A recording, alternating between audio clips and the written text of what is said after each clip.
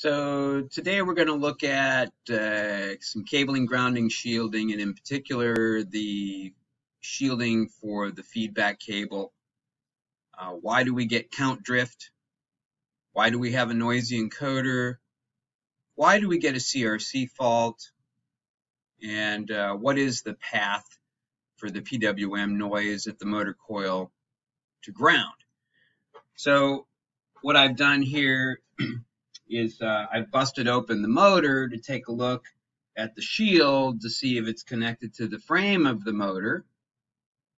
And I see that someone's gone to a lot of trouble to connect the shield to the frame of the motor. There's an extra hole tap, a screw, the wire feeds back up and loops back down again, all to connect the shield to the case of the motor.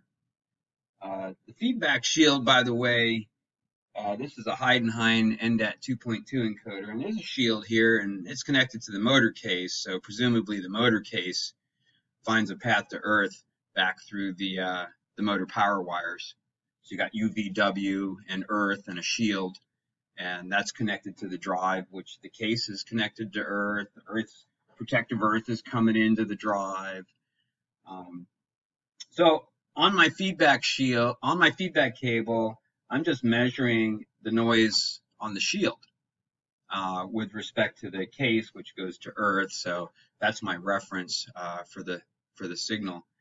And you know, when the drive is disabled, hey, look at that. There's no noise, right? If you're failing emissions because of the amplifier and the motor, you know, you could turn the power off, right, or just disable the PWM, and the noise should look much better. So most of the noise comes from the PWM switching from the Miller capacitance from the coil to the case of the motor. So that we got to make sure the case has a good path to earth, and not just through the feedback shield. So of course, in a real system, we're going to enable the drive, and we will start to see some PWM. Right now, I've got the shield, I have isolation from the motor case to the feedback shield. And I still see some counts of noise counts here, but more importantly, at a 1 volt scale, I see, you know, plus or minus a volt of noise. That's this at the switching edge. You get a little ring, and that would be throughout throughout the system, based on our, you know, good cabling, grounding, and shielding. This will be minimized, of course. But I just want to show what happens when the case of the motor is connected to the shield. So right now it's isolated, right? So the noise is just coming from the rest of the system here. But when I connect the case to the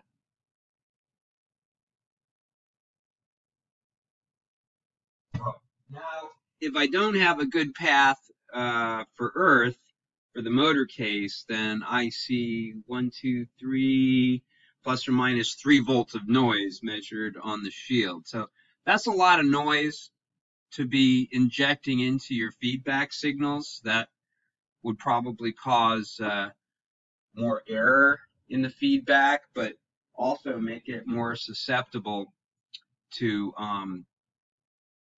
CRC faults with an absolute encoder. I mean, there's no sine, cosine, or incremental encoder here. This is an absolute Endat 2.2 encoder, so it's just clocking the data out. So the feedback device is getting a good shield from the motor case when we connect it to earth.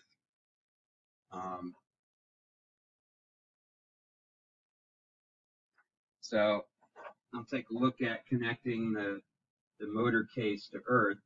Of course, one way is through the cable. Okay, you see maybe a slight change in the noise there. So to bring the trigger down a little bit to capture it. So now that I've connected the case of the motor to earth through the motor power wires, the noise gets a little better. There's less of it to go down the shield there. It's still several volts worth of noise. That's about 2.5 volts there. So now that I've given the noise a better path, then less of it gets to the shield.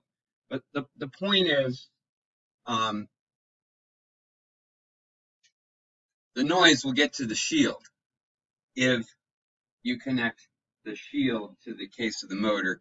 Even if most of the electrons want to go down this direction, some will still go down that way. Which brings up another point. There's mounting flanges on the motor so that you bolt your motor to the frame of your machine, and presumably the frame of your machine is connected to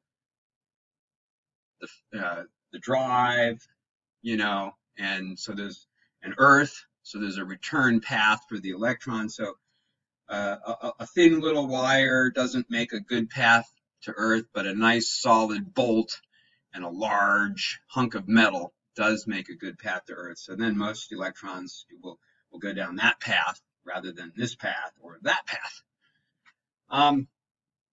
Another thing I wanted to point out in CME is we have some different options for switching techniques. Bus clamping and not bus clamping. In the case of not having a good earth, so I'm going to disconnect the motor case from earth. You can see a little bit more noise here with the bus clamping. With turning the bus clamping off. So this is center weighted modulation technique. So when we're at 0, we're constantly trying to correct the pulse width to be at 0. That's a little more noisy, okay? And then there's bus clamping. So it really depends on your application, which one's better. But this is just showing with bad cabling, grounding, shielding, you can see the effect of, plus or minus 20 counts of error, and I'm just holding position. And then I go and I make sure there's a good path to earth for the motor case, and we're back down to normal again. So yeah, a good path to earth is important. All cases must find a path to earth. All shields must find a path to earth. And so we'll take a quick peek at what's going on here. There's a servo drive, and then there's a motor case with the coil has Miller capacitance to the case, and the case of the motor should find a path to earth, but some of it finds its way back down through the shield, which also has capacitance. So based on your rise time, you can get a little circulating ring. But this is what Charlie Roman said. He said, don't use a thin little wire for a path to earth. Use a nice thick copper braid. So bolt that motor to the frame. There's a white paper on this, IEEE, eetimes.com, minimizing servo amplifier source noise. And you can look for Crumlish and noise. Okay, and so the white paper should pop up for that. Also want to talk about what the feedback companies say. Endat guys, I never argue with them. They're absolutely right. And same thing with Renishaw. You can see that they show the read head or the feedback device case of this finds a path to earth. The customer electronics finds a path to earth. I mean, these guys aren't talking about a motor, or a servo drive, just like something that reads an encoder, right? So outer shield, finds a path to earth. But look, they got an inner shield here too. That's cool. And so they pass the inner shield through and isolate it from earth, and it goes directly in the inner shield with respect to the 0 volts, which is the power for the 5 volts, which is presumably the same ground for your amplifiers that are receiving the signal. So not necessarily connected to earth.